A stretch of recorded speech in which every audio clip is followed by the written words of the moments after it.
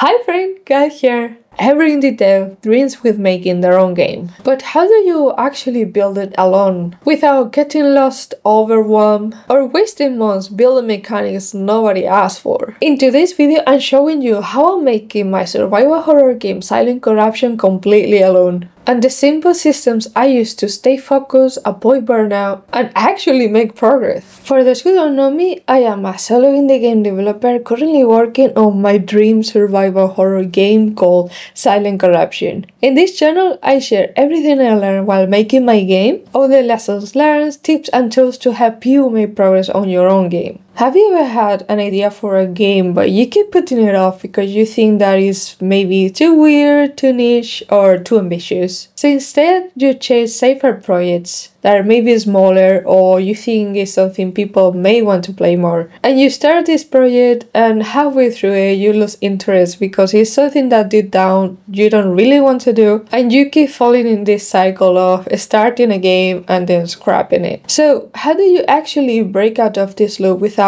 setting yourself up for failure? I wanted to make a survival horror game for years, but I wanted to make something that blended the psychological dread of Silent Hill with the survival mechanics of The Long Dark, with no hand-holding, no tutorials, that is focused on exploration and immersion, trying to survive as a normal person in a somewhat realistic post-apocalyptic scenario. But I kept hesitating because nowadays games are usually like really fast-paced action, and I wanted my game to be a slow burn horror. And I kept asking to myself, is there anybody that actually will want to play something like this? Is there even an audience for this? So instead of just jumping into making my game, I started to do some research about this topic. I looked on Reddit, social media, YouTube videos, Discord servers, and anywhere where horror fans will gather to see what they were doing about other horror games that were successful, the things they complain about, the things they liked. I also asked to these people what they like and dislike on horror games. And turns out I wasn't alone. There are people out there that want to play a slow-paced horror game that is focused on exploration and immersion. That's why if you want to make a commercial game, you should start with a game that you would like to play, but then back it up with research to see if your idea is actually something people will want to play. And then you build the core mechanics and features around something that is proven to work, but you are your own unique twist and personality to it. This way, you'll have a project that you're passionate about that is backed up with research to make sure that you're not building a game for an empty room.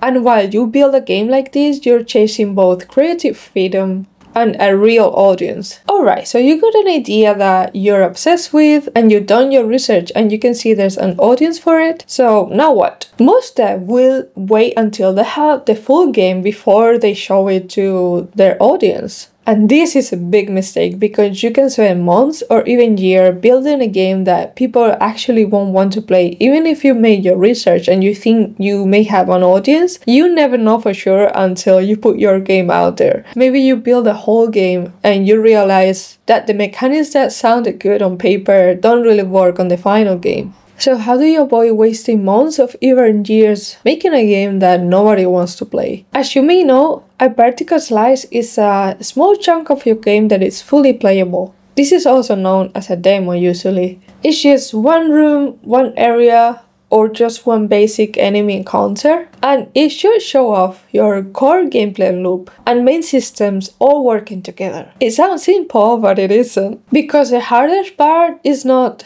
building your ideas, is letting go of the ones that doesn't work. Because maybe they sounded really good on paper, but once you're actually testing them on game, they're maybe boring or they don't work really well together. That's why right now I'm focusing on doing a vertical slice. In my case, I have some features that I would like to implement that I think may be fun and add to the immersion of the game, like eating, drinking, sleeping, and building your own safe rooms. But since I have properly tested this on game, I still don't know if these are going to be fun mechanics or they're gonna drag the game and make it feel clunky and slow. And this is why I want to build a very basic vertical slice. that is messy but functional. And I'm not going to focus on polish at all, just the core horror experience. Then I'll test it, see what it breaks, and iterate. It's still early days, but so far I have created the main character model, the movement mechanics, the camera, inventory, interaction system,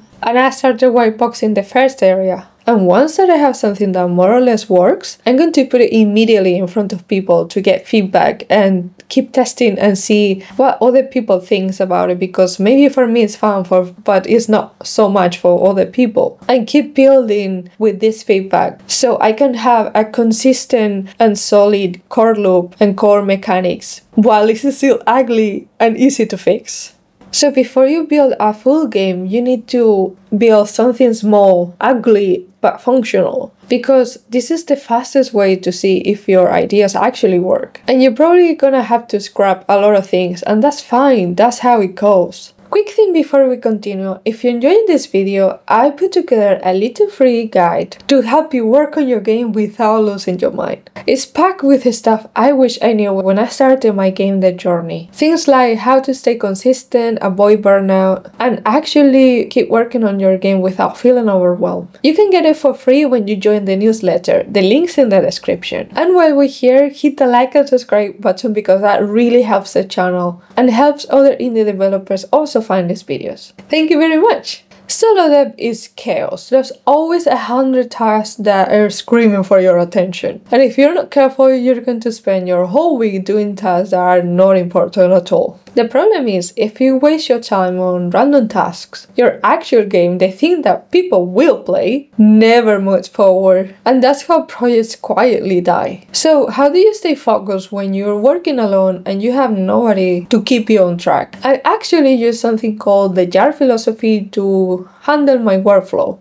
Imagine your time and energy as a jar. The rocks are your game's core system, the stuff that actually makes it playable. Things like character movement, AI, inventory, basically the core mechanics. The things that are absolutely essential for the game to work. The pebbles are secondary systems, important but less critical things. Stuff like enemy variety, environmental storytelling props, secondary puzzles outside rooms, dialogue refinement and subtitle timing, and the sand is your polish and quality of life tasks. Stuff that makes the game feel good but doesn't really impact the core loop or the game's playability. The sand should only come after the rocks and the pebbles are locked down and are very solid. Things like menu transitions and animations, UI styling and icon consistency, particle effects and post-processing tweaks, or tiny bug fixes that don't really block the game progress. The way I use this is that simple. At the start of each week, I pick my rock first. The single most important thing that I need to do to move the game forward. Right now, since I'm building a vertical slice, I'm focusing on rocks only, and would include some pebbles if